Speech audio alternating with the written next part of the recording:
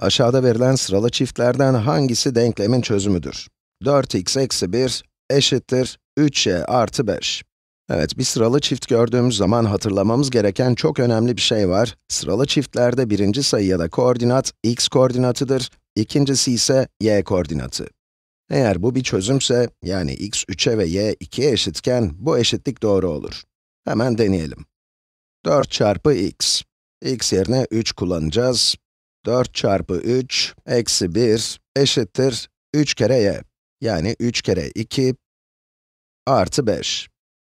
Şu ana kadar ne yaptık? X gördüğümüz yere 3, y gördüğümüz yere de 2 koyduk. Şimdi de kontrol edelim, bakalım bu eşitlik doğru mu?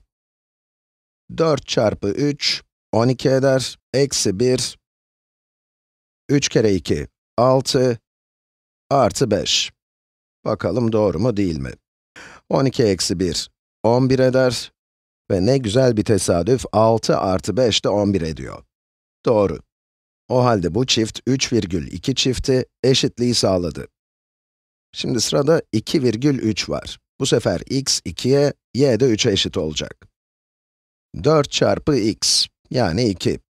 4 çarpı 2, eksi 1 eşittir 3 çarpı, y yerine 3 koyuyoruz, artı 5. Bakalım bu da doğru olacak mı? 4 kere 2, 8, 8 eksi 1. Diğer tarafta 3 kere 3, 9 ve artı 5. 8 eksi 1, 7 eder, 9 artı 5 ise 14. Ve 7, 14'e eşit değildir.